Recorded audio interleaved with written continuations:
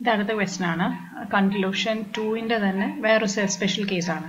നമ്മൾ നേരത്തെ കണ്ട എക്സാമ്പിളിനകത്ത് നമുക്ക് R1 മൈനസ് R2 ഒരു പോസിറ്റീവ് ഇൻറ്റിജർ ആയിരുന്നെങ്കിൽ പോലും നമുക്ക് രണ്ട് സൊല്യൂഷൻസ് കിട്ടിയിരുന്നു. രണ്ട് സൊല്യൂഷൻസ് ഇൻ ദ സെൻസ് രണ്ടാമത്തെ ചെറിയ റൂട്ടിന് കറസ്പോണ്ടിങ് ആയിട്ട് നമ്മൾ സീരീസ് കണ്ടപ്പോൾ ഫസ്റ്റ് റൂട്ടിന് കറസ്പോണ്ടിങ് ആയിട്ടുള്ള ആൻസറും കൂടി അതിനകത്ത് കയറി വന്നു. അവിടെ അതായത് ചെറിയ റൂട്ടിന് കറസ്പോണ്ടിങ് ആയിട്ട് കണ്ടപ്പോൾ തന്നെ നമുക്ക് രണ്ട് ലീനിയർലി ഇൻഡിപെൻഡൻറ്റ് സൊല്യൂഷൻസ് കിട്ടി. അപ്പം അവിടെ നമ്മൾ പറഞ്ഞ് അവസാനിപ്പിച്ചത് നമുക്ക് എപ്പോൾ എക്സ്പോണൻസ് കിട്ടിയാലും അതിനകത്ത് ഏറ്റവും ചെറിയ റൂട്ടിന് കറസ്പോണ്ടിങ് ആയിട്ട് ആദ്യം തന്നെ സൊല്യൂഷൻസ് കാണുക. ചിലപ്പോൾ ആ കേസിൽ തന്നെ നമുക്ക് രണ്ടാമത്തെ റൂട്ടിന് കാണാതെ തന്നെ അവിടെ തന്നെ നമുക്ക് ലീനിയർലി ഇൻഡിപെൻഡൻ്റ് ആയിട്ടുള്ള രണ്ട് സൊല്യൂഷൻസ് കിട്ടാനുള്ള സാധ്യതയുണ്ട്. ഓക്കെ, അപ്പോൾ എപ്പം നിങ്ങൾക്ക് ഒരു പ്രോബ്ലം സോൾവ് ചെയ്യാൻ തന്നാലും എക്സ്പോണൻസ് കണ്ടുപിടിച്ചതിന് ശേഷം ചെറിയ റൂട്ടിൽ നിന്ന് ആദ്യം തുടങ്ങുക. ചെറിയ റൂട്ട് വെച്ച് ചെയ്യുമ്പോൾ തന്നെ ചിലപ്പോൾ രണ്ട് ലീനിയർലി ഇൻഡിപെൻഡൻറ്റ് സൊല്യൂഷൻസ് കിട്ടാം. അങ്ങനെ കിട്ടിയാൽ പിന്നെ രണ്ടാമത്തെ റൂട്ടിന് വേണ്ടിയിട്ട് ചെയ്യണമെന്ന് ഇല്ല. ഓക്കെ, ഇത് വേറൊരു കേസാണ്. R1ഉം R2ഉം നിങ്ങൾ സബ്ട്രാക്ട് ചെയ്യുമ്പോൾ നിങ്ങൾക്ക് ഇൻറ്റിജർ തന്നെ കിട്ടും, പോസിറ്റീവ് ഇൻറ്റിജർ തന്നെ കിട്ടും. പക്ഷേ ഇവിടെ നമ്മൾ കൺക്ലൂഷൻ 2ൽ പറഞ്ഞ മാതിരി ഇവിടെ നമുക്കൊരു ലീനിയർലി ഇൻഡിപെൻഡൻറ്റ് സൊല്യൂഷൻ കിട്ടില്ല. രണ്ട് ലീനിയർലി ഇൻഡിപെൻഡൻറ്റ് സൊല്യൂഷൻസ് കിട്ടാതെ പോകുന്ന കേസാണ് ഇപ്പം നമ്മൾ കാണുന്നത്. ഓക്കെ, അതിന് വേണ്ടിയിട്ട് നമ്മൾ x=0 സിംഗുലർ പോയിന്റ് ആണെന്ന് കണ്ടു. x=0 തന്നെ റെഗുലർ സിംഗുലർ പോയിന്റ് ആണെന്ന് നമുക്ക് കിട്ടും. നമ്മൾ നേരത്തെ ചെയ്ത പോലെ yക്ക് sigma n=0 to infinity cn x raised to n plus r കൊടുത്തു. y ഡാഷ് കണ്ടു, y ഡബിൾ ഡാഷ് കണ്ടു. അതെല്ലാം കൂടെ ഇക്വേഷൻ നമ്പർ 1ലേക്ക് സബ്സ്റ്റിറ്റ്യൂട്ട് ചെയ്ത് കഴിയുമ്പോൾ ഇങ്ങനെ കിട്ടും. ഇനി ഇതിനകത്ത് നമുക്ക് നോക്കിയാൽ ഫസ്റ്റ് തേർഡ് ഫോർത്ത് ടേംസിൽ ഒന്നും ചെയ്യാനില്ല. x raised to n plus r തന്നെയാണ്. ഇവിടെ നമുക്ക് സെക്കൻഡ് ടേമിൽ x raised to n plus r plus 1 ആണ്. അതിന് നമുക്ക് n plus rലേക്ക് മാറ്റിയിട്ട് വേണം ചെയ്യാനായിട്ട്. അപ്പം അത് ചെയ്തതിന് ശേഷം ചെയ്ത് നോക്കാം എങ്ങനെയാണ് വരാമെന്നുള്ളത്. ഇവിടെ x raised to n plus r ഉള്ളതെല്ലാം കൂടെ ഞാൻ ഗ്രൂപ്പ് ചെയ്തു. അപ്പോൾ അതേ ഇവിടെ എനിക്ക് ഇങ്ങനെ കിട്ടി. ഇത്രയാണ് ഗ്രൂപ്പ് ചെയ്തപ്പോൾ വന്നത്. ഇവിടെ n=0 to infinity x raised to n plus r plus 1 ആയിരുന്നു. അത് n plus rലേക്ക് മാറ്റാൻ വേണ്ടിയിട്ട് ഇത് x raised to n plus r ആവാൻ എനിക്കിവിടെ cn-1 കൊടുക്കണം. കറസ്പോണ്ടിങ് ആയിട്ട് ഈ കോയിഫിഷ്യൻ്റ് ഇവിടെയും ചേഞ്ച് വരണം. അതിങ്ങനെ ചേഞ്ച് ആയി. സിഗ്മ n=0 to ഇൻഫിനിറ്റിക്ക് വരെ സിഗ്മ n=1 to infinity ആയി.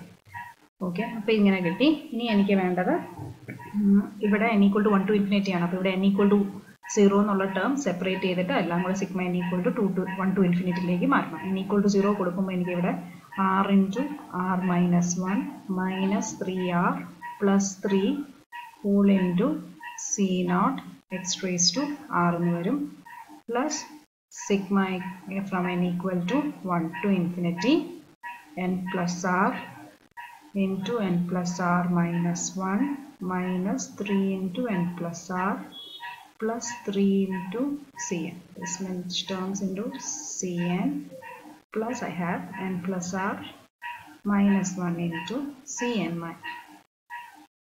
minus 1 whole into x raised to n plus r equal to 0. Okay, എനിക്കിനി ഇൻഡിഷ്യൽ ഇക്വേഷൻ ഇവിടെ വേണം. ഇൻഡിഷ്യൽ ഇക്വേഷൻ കിട്ടാനായിട്ട് ഇവിടെ ഒരു കാര്യം നിങ്ങൾ ശ്രദ്ധിച്ചാൽ അറിയാം. നമുക്ക് സാധാരണ ഒരു C1ലെ ടേമും കൂടെ വരാറുണ്ടായിരുന്നു. ഇപ്രാവശ്യം C1ലെ ടേം മിസ്സിംഗ് ആണ്. സാധാരണ എപ്പോഴും നമുക്ക് ഇവിടെ ഒരു സിഗ്മ 2 to infinity ആണ് തുടങ്ങുന്നത്. അങ്ങനെ തന്നെ എപ്പോഴും വരണമെന്നില്ല എന്നാണ് ഞാൻ പറഞ്ഞു ഉദ്ദേശിച്ചത്. സിഗ്മ ഇവിടെ നമുക്ക് C1 ടേം ഇല്ലാണ്ടായി പോയേക്കണേ. നമുക്ക് ആകെ C0ൻ്റെ ഒരു ടേമും ബാക്കി എല്ലാം കൂടെ ഒരുമിച്ചാണ് നമുക്ക് വന്നിരിക്കുന്നത്. ഓക്കെ, അപ്പോൾ ഇവിടെ നമ്മൾ ഇക്വേഷൻ കോയിഫിഷ്യൻസ് ഇക്വേറ്റ് ചെയ്യുമ്പം ഇത്രയും ഭാഗത്തിനെയാണ് നമ്മൾ എന്തെന്ന് വിളിക്കുക, ഇൻഡിഷ്യൽ ഇക്വേഷൻ എന്ന് വിളിക്കുന്നത്. ഇൻഡിഷ്യൽ ഇക്വേഷൻ നമുക്ക് r² minus 4r plus 3 equal to 0 എന്ന് കിട്ടും. ഇവിടുന്ന് രണ്ട് റൂട്ട് വരും. r1 3 ആണെന്നും r2 1 ആണെന്നും. Clearly 3 minus 1 is 2 which is equal to a positive integer. ഇവിടെ നമ്മൾ കൺക്ലൂഷൻ 2 അനുസരിച്ച് നമുക്ക് രണ്ട് ലീനിയർലി ഇൻഡിപെൻഡൻറ്റ് സൊല്യൂഷൻസ് കിട്ടണമെന്നില്ല. കിട്ടിയാൽ വെൽ ആൻഡ് ഗുഡ്. നമ്മൾ നേരത്തെ പറഞ്ഞ പോലെ r2 = 1ൽ നിന്ന് നമുക്ക് തുടങ്ങി നോക്കാം. ഓക്കെ, ഇതാണ് നമ്മുടെ റെക്കറൻസ് റിലേഷൻ കിട്ടിയിരുന്നത്. റെക്കറൻസ് റിലേഷനകത്തോട്ട് നമ്മൾ ചെറിയ റൂട്ടായ r=1 സബ്സ്റ്റിറ്റ്യൂട്ട് ചെയ്ത് നോക്കുകയാണ്.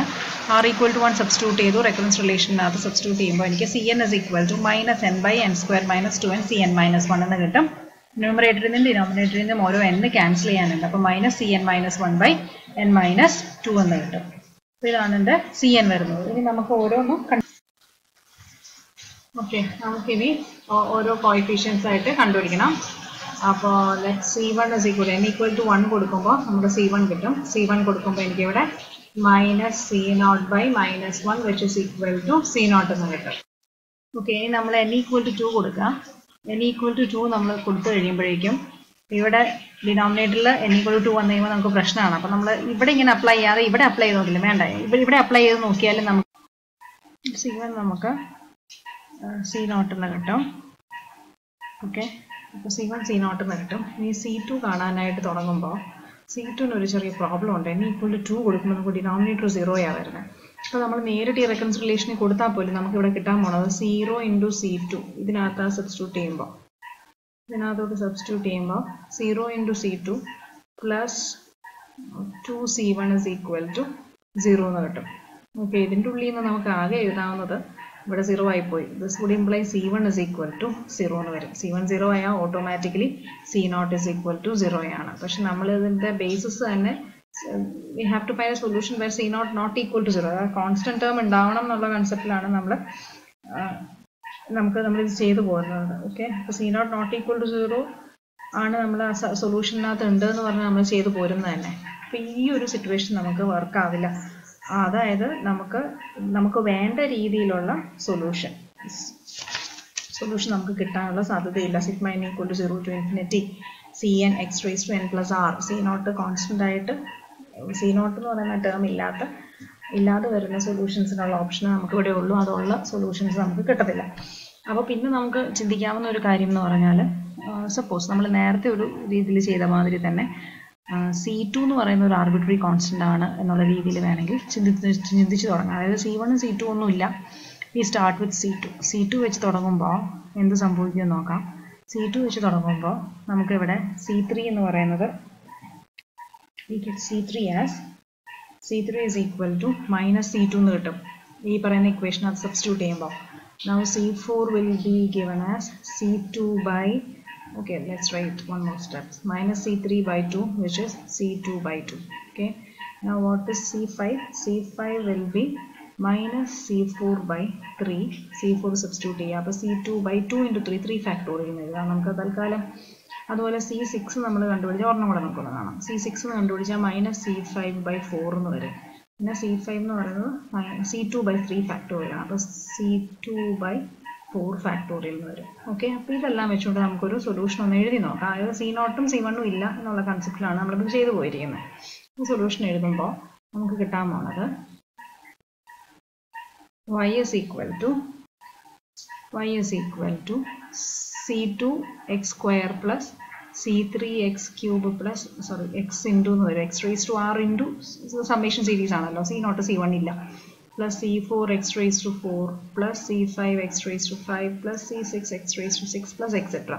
C6 വെച്ച് വരെ കണ്ടുപിടിച്ചുകൊണ്ടാണ് ഞാൻ അതുവരെ എഴുതിയത്. ഓക്കെ, അപ്പോൾ this is equal to, എനിക്കൊരു x square കോമൺ പുറത്തെടുക്കാം. അപ്പോൾ we have x cube, C3യിലെല്ലാം C2 ഉണ്ടെന്ന് അറിയാം. അപ്പോൾ നമുക്കിവിടെ ഒരു C2 കൂടെ കിട്ടും. C2 into x cube ബ്രാക്കറ്റിനകത്ത് C3 C4 C5 എന്നെല്ലാം സബ്സ്റ്റിറ്റ്യൂട്ട് ചെയ്യാം. അപ്പം 1 minus x plus x square by 2 factorial plus x cube by 3 factorial plus etc. എന്ന് കിട്ടും. അപ്പോൾ this is C2 x cube into, ഈ സീരീസ് നമുക്കറിയാം, C raised to minus x എന്ന് പറഞ്ഞിട്ടൊരു സീരീസ് ആണ്. Okay, this is what happens when I calculated the power series solution corresponding to a smaller root. R is equal to 1 വെച്ചിട്ട് ചെയ്തപ്പോൾ കിട്ടിയതാണ് എനിക്കിത്. നമുക്ക് ഒരു റൂട്ട് കിടപ്പുണ്ട്, R equal to 3. ഇനി R equal to 3ക്ക് ചെയ്യുമ്പോൾ നമുക്ക് എന്തെങ്കിലും വ്യത്യാസം രീതിയിൽ കിട്ടുന്നുണ്ടോ എന്നുള്ളത് നോക്കാം. അപ്പോൾ ശ്രദ്ധിക്കാൻ ഒരു കാര്യം, ചെറിയ റൂട്ടുകളിൽ തുടങ്ങാൻ നമ്മൾ പറഞ്ഞിരുന്നു. അതായത് നേരത്തെ പ്രോബ്ലത്തിനകത്ത് നമ്മൾ കണ്ടപ്പോൾ 2 എക്സ്പോണൻസ് മൈനസ് ചെയ്യുമ്പോൾ നിങ്ങൾക്ക് കിട്ടുന്നത് ഒരു നാച്ചുറൽ നമ്പർ ആണെങ്കിൽ it's always better to start with smaller one. ചില കേസിൽ നമുക്ക് പെട്ടെന്ന് അതിനകത്ത് തന്നെ സൊല്യൂഷൻ കിട്ടാനുള്ള സാധ്യതയുണ്ട്. പക്ഷേ ഇവിടെ നമുക്കത് നടന്നില്ല. ഇവിടെ R equal to 1 വരുമ്പോൾ നമുക്ക് C0 പോലും ഇല്ലാത്തൊരു സൊല്യൂഷനാണ് കിട്ടുന്നത്. അപ്പോൾ നമുക്ക് ഇതും കൊണ്ട് കാര്യമില്ല. So will try with R equal to 3. Okay, അതായത് നമ്മുടെ റെക്കറൻസ് റിലേഷൻ. ഇതിൻ്റെ ഉള്ളിൽ R equal to 3 നമ്മൾ കൊടുത്തു. R equal to 3 കൊടുക്കുമ്പോൾ നിങ്ങൾക്ക് കിട്ടുന്നത് Cn is equal to minus n plus 2 by n square plus 2n Cn minus 1 ആണ്. ഇവിടുന്ന് ഒരു ഡിനോമിനേറ്ററിൽ ഒരു n കോമൺ ഉണ്ട്, പുറത്തേക്ക് എടുക്കുക, n plus 2 ക്യാൻസൽ ആവും. ബാക്കി നിങ്ങൾക്ക് കിട്ടുന്ന ഫോർമുല ഏതാണ്? Minus Cn minus 1 by n. n greater than or equal to 1 മുതൽ തുടങ്ങണം. n equal to 1 ആവുമ്പോൾ C1ൻ്റെ വാല്യൂ എന്ന് പറയുന്നത് മൈനസ് C0 ആണ്. n equal to 2 ആവുമ്പോൾ C2ൻ്റെ വാല്യൂ എന്ന് പറയുന്നത് minus C1 by 2 ആണ്, which is C0 by 2. Okay, C3 value നോക്കാം. C3 വാല്യൂ മൈനസ് C2/3 ആണ്. C2 is minus C0/2. So that is C0/2 into 3 factor 3 എന്ന് കിട്ടും, which is C0/3 factorial. Okay, one more. C4 is minus C3/4. Minus C3 is C0/3 factorial. So this will be C0/4 factorial. Now let's write the series solution and see. Okay, now x cube into x raised to r into c0 plus c1 x plus etc. വരും. x cube വരും കാരണം 3 r എന്ന് പറയുന്നത് 3 ആണ്. അപ്പം x cube into c0 let it be c0 itself. c0 തന്നെയാണ്. c1 എന്ന് പറയുന്നത് മൈനസ് c0 ആണെന്ന് നമ്മൾ കണ്ടുപിടിച്ചിരുന്നു. Minus c0 x. c2 എന്ന് പറയുന്നത് പ്ലസ് c0/2 ഫാക്ടോറിയൽ ആണെന്ന് കണ്ടുപിടിച്ചിരുന്നു. അപ്പോൾ അത് സബ്സ്റ്റിറ്റ്യൂട്ട് ചെയ്തു. c3 എന്ന് പറയുന്നത് മൈനസ്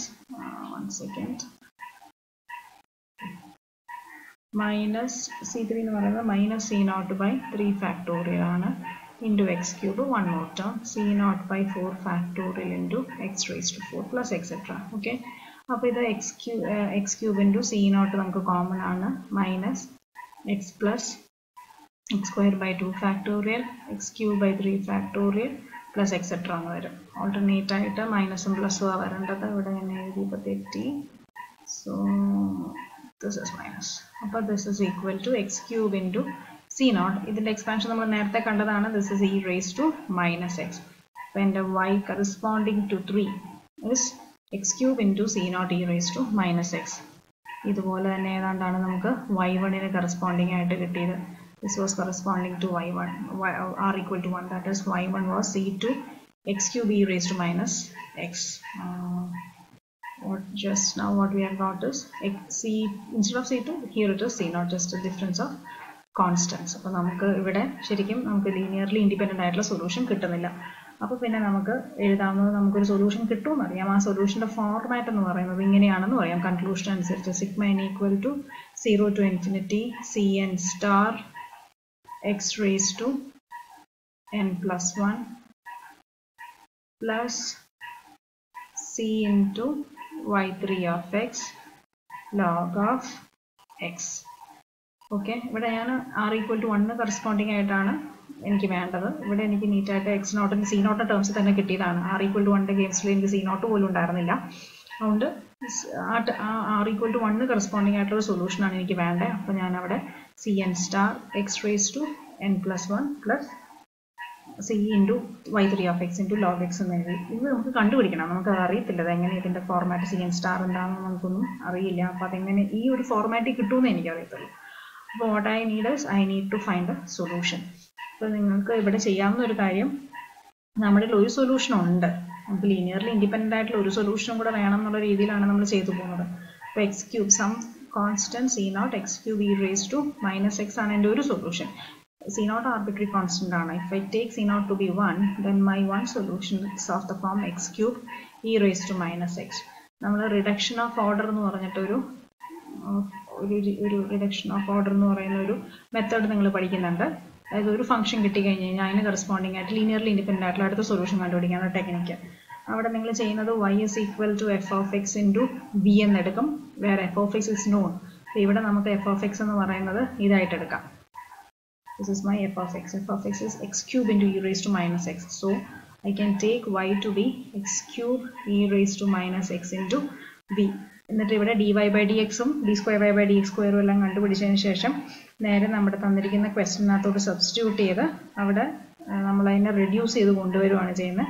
റെഡ്യൂസ് ചെയ്ത് കൊണ്ടുവന്ന് ഇതിനെ ഒരു ഫസ്റ്റ് ഓർഡർ ഡിഫറൻഷ്യൽ ഇക്വേഷൻ ആക്കി മാറ്റും. ഫസ്റ്റ് ഓർഡർ ഡിഫറൻഷ്യൽ ഇക്വേഷൻ ആക്കി മാറ്റിയിട്ട് നിങ്ങൾക്ക് അതിൻ്റെ സൊല്യൂഷൻ കണ്ടുപിടിക്കാനായിട്ട് സാധിക്കും.